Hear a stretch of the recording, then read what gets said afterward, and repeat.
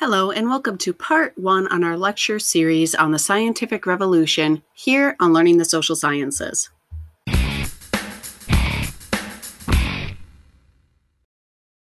So just a little bit of information when we are jumping into the scientific revolution. Back during the actual scientific revolution, science as a word did not really exist.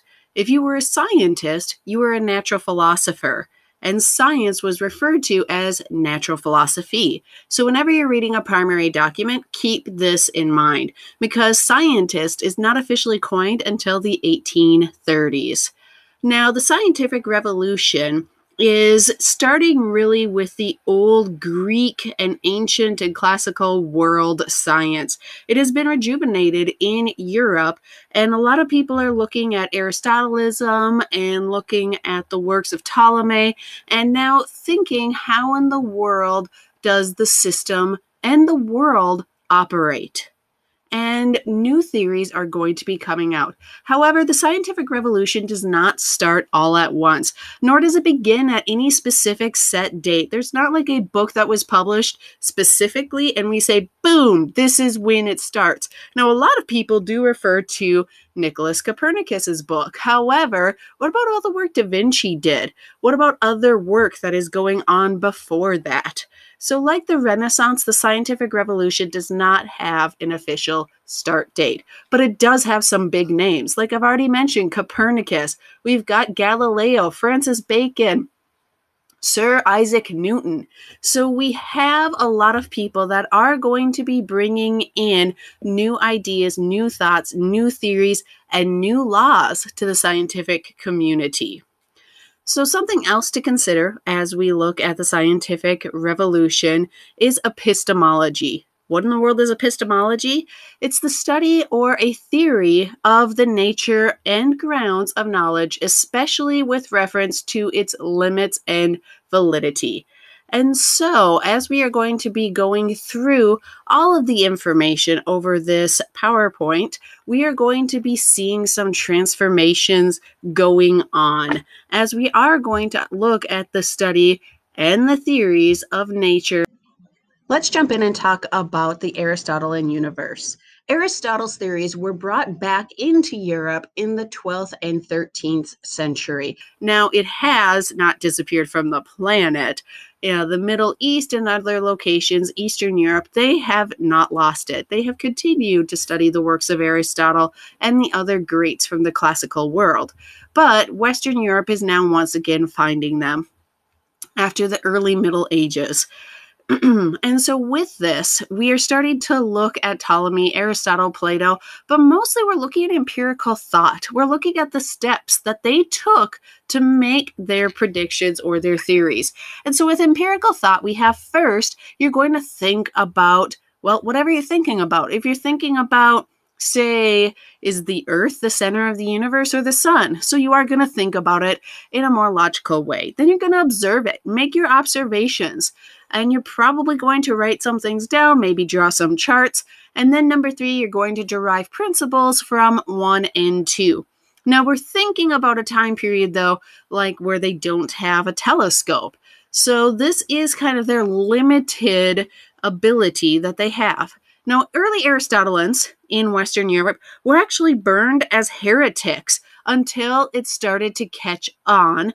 And then we're going to have some people who go against Aristotelianism in the future, but still the past for us, that are going to be burnt at the stake. And we are going to have the conflict about, for example, heliocentric or geocentric theory. Anyway, we are going to have the church get involved. Now, one thing that I need you to understand right away is the church is the number 1 patron of the scientific revolution. What? The church? Yes. The church gives the most money to the people to be able to come out with these scientific discoveries. However, we are going to have some conflicts with some of these discoveries, which we'll be talking about in a later video. Now, the Aristotle and Universe is one that is geocentric, which means the Earth is the center of the universe, and the sun is going to circle around the Earth. They also believe that there is like a layer, a sphere, where the stars are also held. And so if you go and you chart it out, you would have the Earth, then you would have the moon, Mercury, Venus, the sun, Mars, Jupiter, Saturn, and then that's basically as far as they can see with their naked eye. And then we would have the sphere of those kind of fixed stars coming in after that. Now, the Ptolemaic universe is slightly different. We have ideas about uniform circular motion, and epicycles were cataloged by Ptolemy. So we do have more rotation, more movement of the planets. However, we still have the Earth in the center. It is still a geocentric theory. Now, in terms of science and the views of it in the Middle Ages, a lot of Europeans believed that the center of all truth and experience was in God, and that the concern with material phenomenon was a serious neglect of one's soul and one's dependence on God. And there was just a distrust in human perception because it can be wrong. I mean, if you know a magician and have seen a magic trick, well, what is that? It's your perception being fooled. And so they say, hey, man, we can be fooled with this. So human perception was untrustworthy. The material world itself was deceptive. Now, rather than a vehicle for truth, the material world was put in place to actively distract humans from the real task. And for Western Europe, the real task is living a life that is going to get you into heaven. Now, if we think of the early Middle Ages, what is the one thing that was constant from the fall of Rome all the way through to the rebirth of Europe with the Renaissance? Well, we had governments come and go. We had mass migrations with the Germanic migrations. We had the Vikings come, the Carolingian Renaissance. We've had a lot of events happen. But the one thing that was there throughout is the Christian church. Specifically in Western Europe, the Catholic Church, after the split, the schism has happened. And so this is the one thing that people are focused on. Now, when we look at the causes for the scientific revolution, we have to look to those medieval intellectual scholars and the universities that are actually coming out.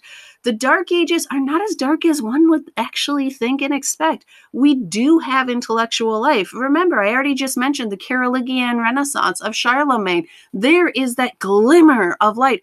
Then we also have the 1200s where we start to really see life come back up. However, we do have, unfortunately, the Black Death, which, puts things on reverse for a little bit in the 1300s. However, the Italian Renaissance is going to bring everything back into motion. And we're going to see, besides renewed emphasis on the arts and writing, we are going to see people jump back into mathematics, into the sciences. And the Renaissance is going to create a system of patronage that is really going to help the scientists of the scientific revolution. Another area that is going to help is the age of exploration. We are going to need those navigational problems and those long sea voyage problems with ships fixed. So if you can figure out a great telescope that can help with that, if you can figure out anything that can help with navigation, boom, we will pay you big bucks to be able to have those items. And so better scientific instruments are going to come out so that the European ships can keep on going. Now, of course, as I've already mentioned, one of the big early people in the scientific revolution is going to be Nicholas Copernicus. He is a Polish priest, yes, a member of the church, and astronomer who has lived in various locations in Europe and is a very well-studied individual. And he is going to publish on the revolutions of the heavenly spheres. With this book, he is going to propose a heliocentric theory, a sun-centered universe, over a geocentric theory. Now, this is going to challenge the Ptolemaic and the Aristotelian model that has been really used since antiquity, on and off, and depending where you are. We already talked about how it was reintroduced and some of the conflict there. Now, Copernicus is seen as a natural philosopher. He is seen as somebody who has done his work. And some people read it and they're like, yeah, that could be. And other people are adamantly opposed to it. So we will be talking about those individuals here in our next lecture that support what Copernicus writes and those that are opposed to it. Now, Copernicus himself said that the sun not only symbolized kind of God, but it also contained God. And so it should be at the center. So even he himself, with looking and taking a scientific approach to his model, he is still touching on that religious aspect within his text. And he said that this heliocentric theory offered a better spiritual explanation of the universe. And he said that the Earth was really no different than any other planet within the solar system, except for the fact that it has life. But he's just talking about, the actual placement. Anyway, the Copernican system at the time period when it was published was no more accurate than the Ptolemaic because it hadn't been proved mathematically and with a whole bunch of other things, what we're going to be going through with the PowerPoint. Either way, he has created now this great debate in Europe that is going to be going on now for a while as different natural philosophers are going to try to prove or disprove his theory. So this has been episode 1 on our lecture series on the scientific revolution. Thank you very much for listening. Remember to like and subscribe and have a wonderful day. Bye-bye.